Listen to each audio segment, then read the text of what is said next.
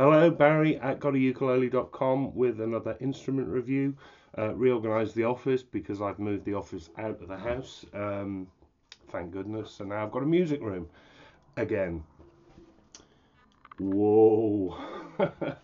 I'm a lucky boy. I get quite a few instruments on loan, and there are some that you just open the box of and go, wow. This is the Pono ATDC tenor ukulele, made from all solid acacia, and it is quite the looker. I mean, you know. Pono, the Asian line of the GotAUkulele ukulele company from Hawaii, so made in the Far East but under control of the Hawaiian brand, one of the K brands. They've never let me down yet, Pono. I wonder if the same can be said about this one. Fairly standard tenor shaped ukulele with a flat bass, but with the cutaway. The A stands for acacia, the T for tenor, the D for the fact it's the deluxe model, so it's finished in this gloss, and the C for the cutaway for high fret access. I think it looks absolutely gorgeous. It's a nice shape. Look at the flame. Look at the stripe. Oh, that is something special, I think. So nicely book matched on the top with this sort of fan striping coming down away from the sound hole like that. Some curl in the acacia there on the sides, and the back nicely book matched to match the front with the same flame and the same diagonal stripe. Even the stripe on the base fits perfectly. Very slight arch to the back, and it's finished in a mirror finish gloss that really is flawless. There is no pooling, no bubbles, no scratches, no dimples, nothing at all. It's absolutely spot on. The tie bar bridge is made of ebony with a bone saddle. Looking inside, all really neat and tidy. Delicate bracing, delicate kerfing, no glue spots. And if you look inside, I'm not going to be able to show you this. Oh, I can. There we are.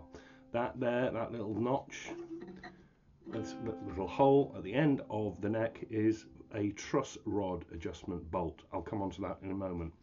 So there's your body. Nice depth to the body. Mahogany neck in about 4 pieces. We've got a joint here and a stacked heel, capped with stripy acacia here. Finished with an ebony fretboard, 20 nickel silver frets with 14 up to the body, but of course that cutaway giving you access to far more. We've got pearloid position markers at the 5th, 7th, 10th, 12th and 15th. Thankfully they are repeated on the side. The truss rod, that is basically a threaded bolt that runs through the length of the neck. You don't see it a lot on ukuleles, you see it on guitars, and it's there not to adjust the action, as people wrongly say. It's to adjust the curvature of the neck over time. A good setup neck should have a very, very slight relief, they call it, which is a concave curve in the neck. Very, very slight. Helps stop buzzing, improve playability, that kind of thing. Bone nut, nicely set up. Intonation and action at both ends are perfect for me.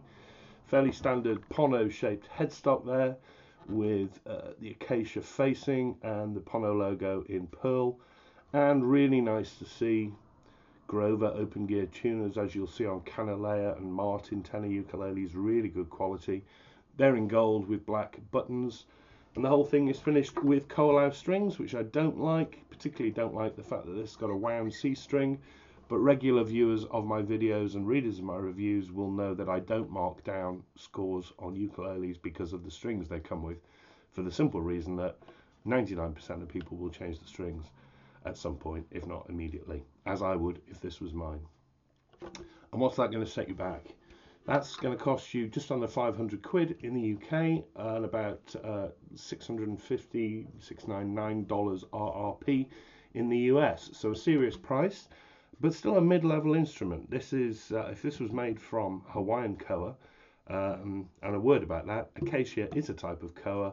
Unscrupulous dealers who refer to their instruments as koa when they're made from acacia koa are misleading you. Pono are not doing that. They're saying it's acacia, which is what it is. If it was made from Hawaiian koa, it would cost twice the price. So it is kind of mid-level. I know some of you will choke at that, but then some of you think that £100 for a ukulele is mid-level. It isn't. As you can tell, I really, really rather like this instrument. Looks-wise and build quality, it's flawless. Pono, you have not let me down on that front. It would mean nothing if it didn't play very well. It's nicely balanced, really nicely balanced at the 12th. It just sits there. It's fantastic. It's not heavy. It's comfortable to hold. Sound-wise, it really surprised me. It's got a nice mix of sounds. It's chimey, but it's warm. So it's not got the punch of a straight-up mahogany ukulele like some of their others that I've reviewed. But it's got a ring to it that's probably more reminiscent of a smaller bodied instrument. So you've got the warmth and sustain and resonance of the big body with a kind of chime if you listen to it.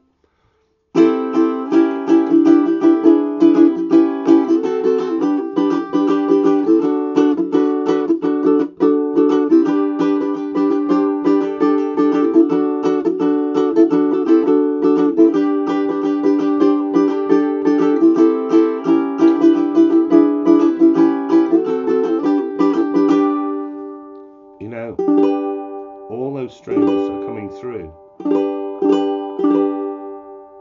It shimmers. It almost sounds like it's got more than 4 strings. That's lovely. I really like that. Picked, it's sublime because it's got that sustain.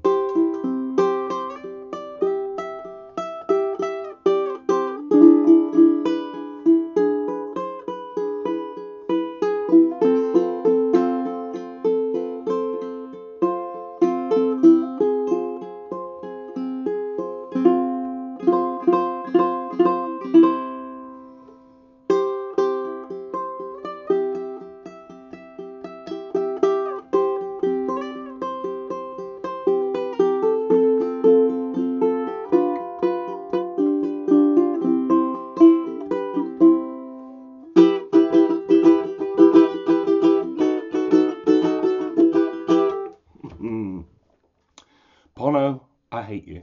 I've been trying to downgrade my ukulele collection and get rid of instruments, reclaim some space in the house. I really want this. I really want it. Look at it. I think it is stunning to look at. The sound has really sold it to me. It shimmers. I love it. Absolutely love it. This has now gone on to get one of the highest scores for instruments on the GotAUkulele website. As I say, I've never played a bad Pono. This one doesn't buck the trend. I think Pono, I will stick my neck out and say Pono are my favourite brand. Okay, they're not ultimate high-end, they're not K-brands, they're not Kamaka, they're not Kanalea, but they sit in this middle range, and the balance between price and playability and sound, I think, is absolutely spot on. The quality control is always excellent, and I don't think actually that's a lot of money for a good quality ukulele, and certainly not one that looks so shimmery and beautiful. Pono ATDC Tenor Ukulele, highly recommended. Well done, Pono.